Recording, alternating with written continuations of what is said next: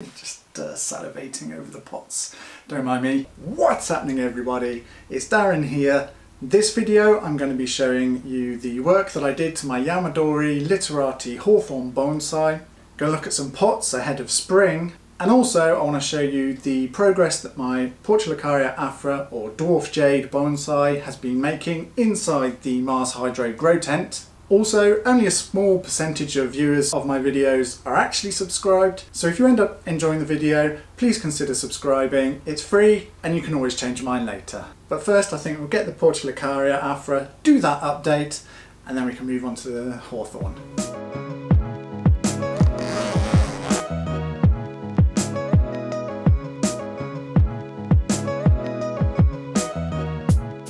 Here she is then. Gotta be honest, we've had a few things go a little bit wibbly wobbly, but generally it's grown pretty well. It's produced lots of shoots, and where we've cut back we've got some good back buds forming. We've had some new shoots develop where we chopped it, so it was doing pretty well actually, and I've been really pleased with its progress.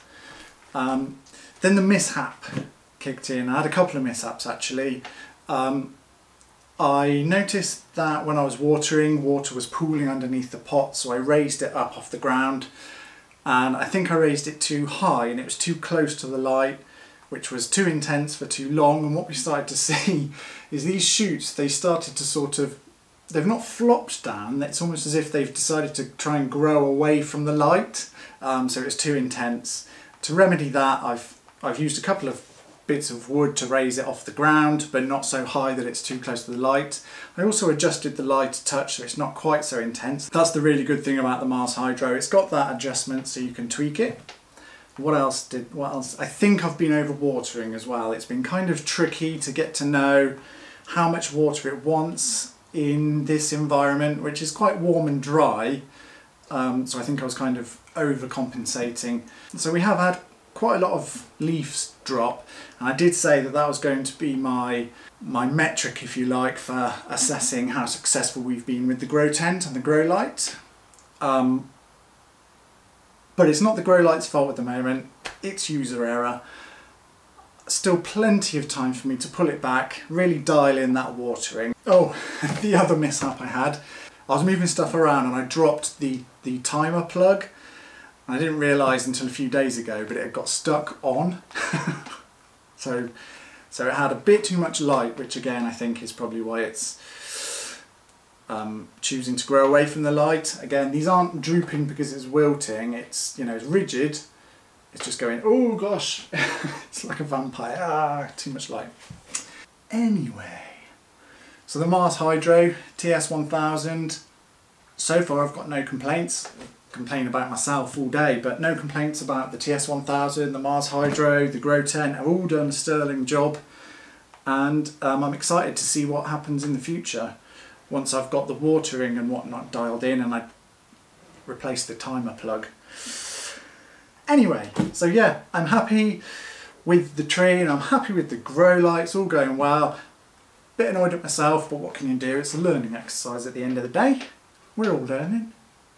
Learning's okay. Mistakes happen. That's how we learn. We learn from mistakes. But yeah, the grow light's brilliant. Ever so easy to adjust. Setup was dead easy. Yeah, I absolutely love it. I would, if I didn't have one already, I would definitely buy one. And I think I'm going to start a dwarf jade farm. Right, I'm going to pop this one back into the grow tent, zip it all up, nice and warm and snug, and then let's have a look at what work was done a few days ago on the old Literati Hawthorn. Oh, and I would also love your opinions on some pots for the Hawthorn, because I will definitely this year be repotting it in the spring, so look forward to your feedback on that.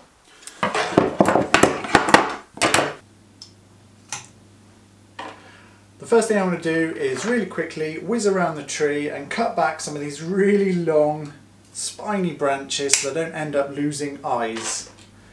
That would be the ideal. If I could keep all of my eyeballs intact, that would be fantastic.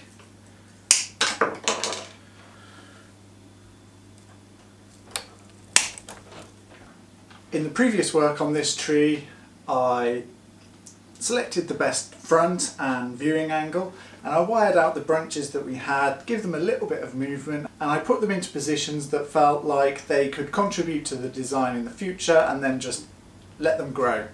So feel free to go back and check out the previous video if you'd like to see that work and some of the why I made the decisions that I've made to get to this position that we're in today. But for now, let's go ahead and start making some of the structural decisions. And the main thing that catches my eye is we've got a bit of inverse taper developing here, and it's caused by this branch being on the inside of a bend. So removing this is going to leave a space here, and I think I can always reposition this branch to help with that. So that's always an option. Right, I've warmed up, the hoodie's off, come on, let's get on with it.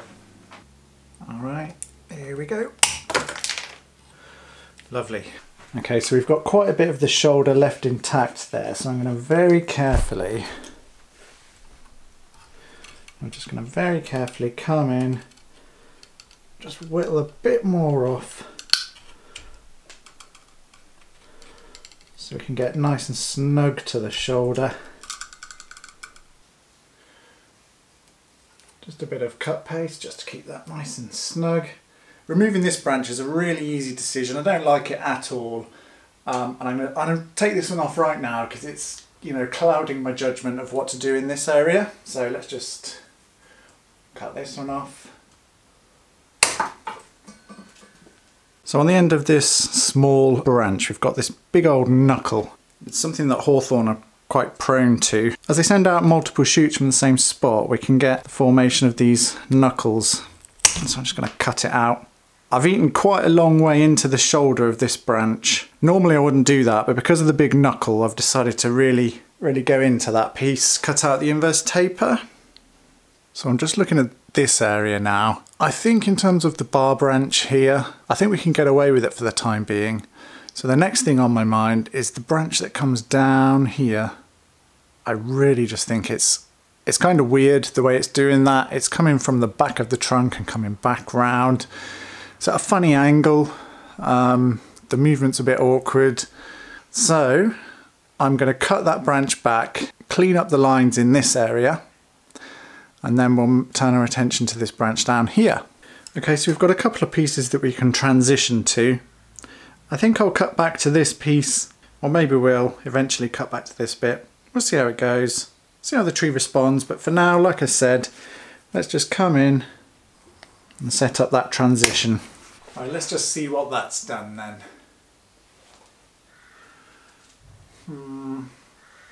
It's still visible, isn't it? You can still see this thing hooking and interfering visually with this bit.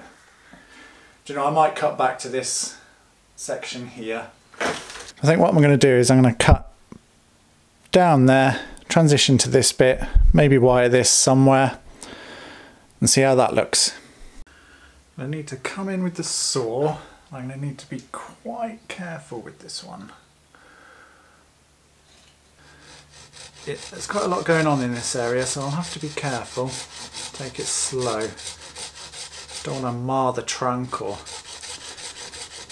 accidentally chop off that branch that's going to be kept.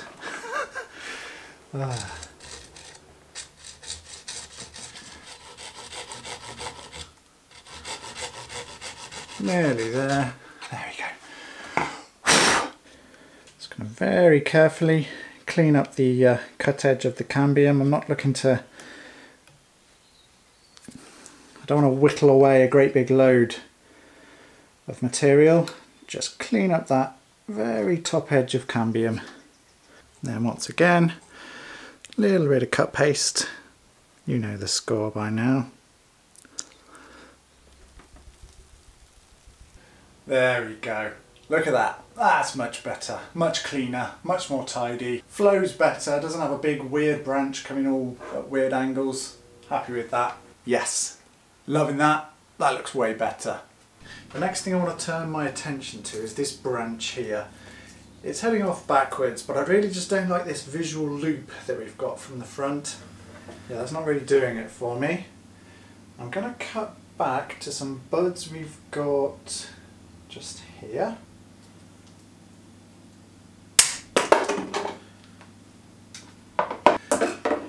let's have a look at that.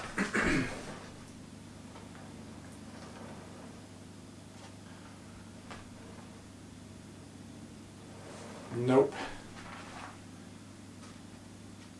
No, you've still got that loop still causing us outgrowth, so I'm going to cut back further still. Let's cut back to here. A little bit fiddly. Let's take that thorn out of the way. That one too. It's just obstructing my access just a little bit. Okay, right, let's try. Come in just like so, and lovely. Alright, how's that looking? Okay, I'm still not completely convinced that we need this branch, but I won't remove it just yet. I'll make that decision once I know what's going on with some of these pieces a bit more. Okay, this branch is what I'm looking at next. It's outside of the silhouette at this length, so I just need to decide where to cut back to. I think if I cut back to these buds here, that's about the right length, and it also gives us some nice upward buds to use. So with this branch, I'm not sure if I want to keep it going in this direction or come back. No, I don't want it coming back this way. I'll tell you what, I'll cut back to one of the first nodes.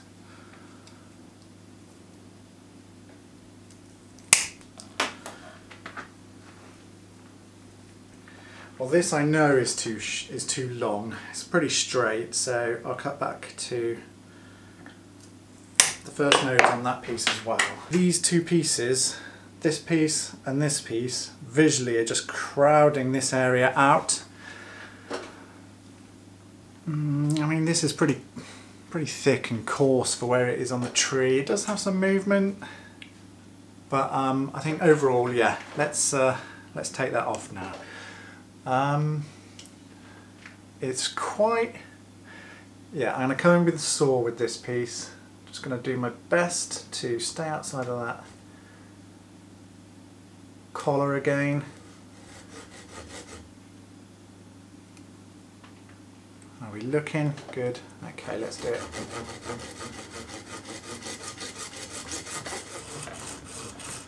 Let the saw do the work. There we go.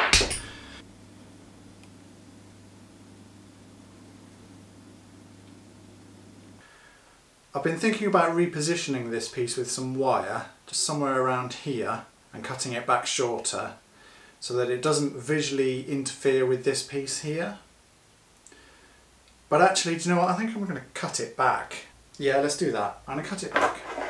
Let's see, where should we cut it back to? Just there's going to do it.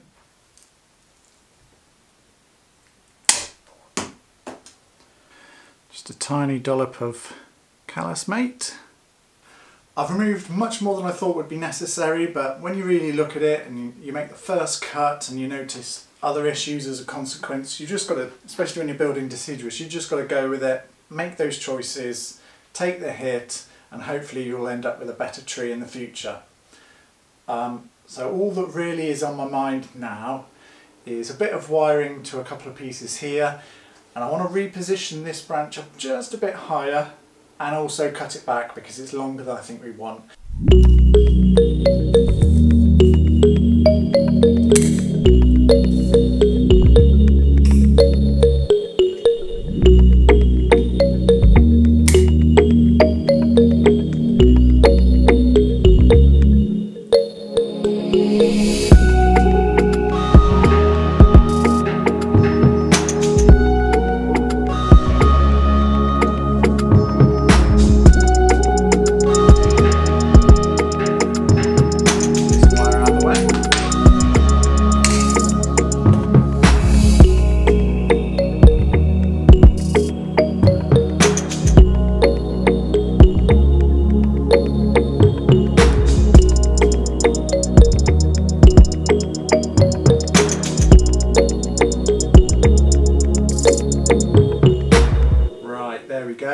That's the pruning and the wiring done. Obviously I've cut quite a lot more off than I intended to at the start.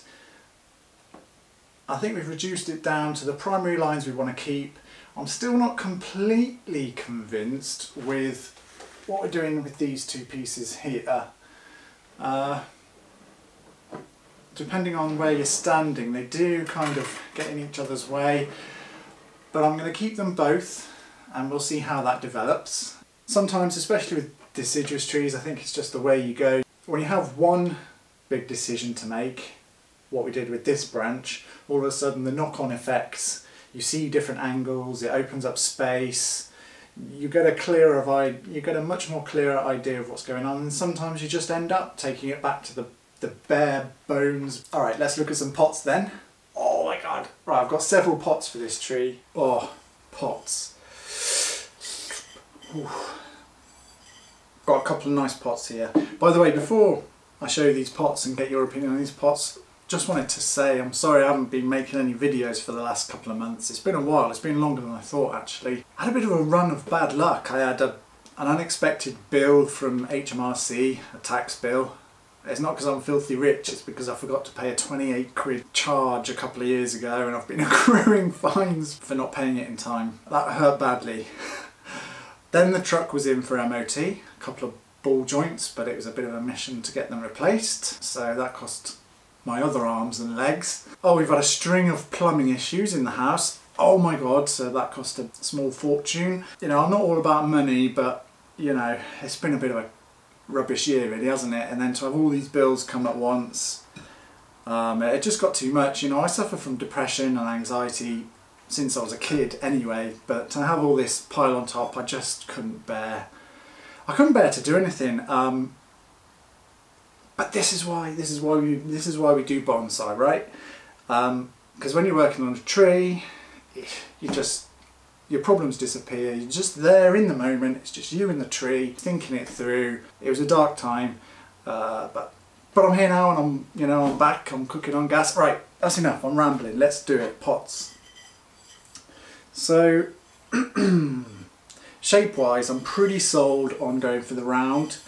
You know, with the Literati, which can have a nice small crown and it being pushed right off to the side with that heavy asymmetry. I think a round drum or a round pot that's fairly small and allows this centre of mass to be outside of the perimeter of the pot, it's just really going to give that beautiful aesthetic that we know and love from a Literati. Yes. Right, let's have a look at the pots then. So I've got this drum, which was made by Ian Bailey of Scotland. Oh, I love this pot. Look at it. Beautiful. It's just such a beautiful pot, this. I absolutely adore it. I had to buy it as soon as I saw it from Alex Rudd of European Bonsai Potters Collective. Oh, beautiful. Yeah, so anyway, just salivating over the pots. Don't mind me. It's got some gold hues with a touch of blue, green peeping through the glaze. I think one of the things I like best about this pot is just the beautiful studs. Sometimes you see studs on a drum that look a bit slapdash, you know. You can see where they've been attached and worked and whatnot, but the studs on this are absolutely perfect. And then the other pot that I only picked up about, I don't know, a week or so ago is this pot by Holden Ceramics, Gavin Holden. He's been making bonsai pottery for a while, mostly for himself and friends, and he set himself up a nice web store and he's got some beautiful pots on there. And when I saw this one, I just adore this colour. Just such a stunning colour. Very loud. My only question about this one is, will it be a bit too loud for the tree? I guess we'll just have to wait and see on that, but I'd love to know what you think. So yeah, these are my preferred two, but because of the suspected awkward root that we've got under the soil there, I've also got a couple of larger pots that they're nothing to look at, they're just a bit bigger, just in case we need that extra size. So the first one's just this fairly simple, beefy looking erin. Yeah, externally it's not much bigger than the other two pots, but it's just got just a little bit more depth and just a little bit more room internally in case we need it. And finally, if this one still isn't big enough, we've got this one from Springwood's Nick Payne. So this one's on the big side. It's not as deep as the Erin, but it's wider in case we need some extra width. I don't really think the glaze or the texture, I suppose the texture's okay. You know, it kind of echoes the trunk a bit. But the colour of the glaze, I don't know. Not really fussed on the colour of this one.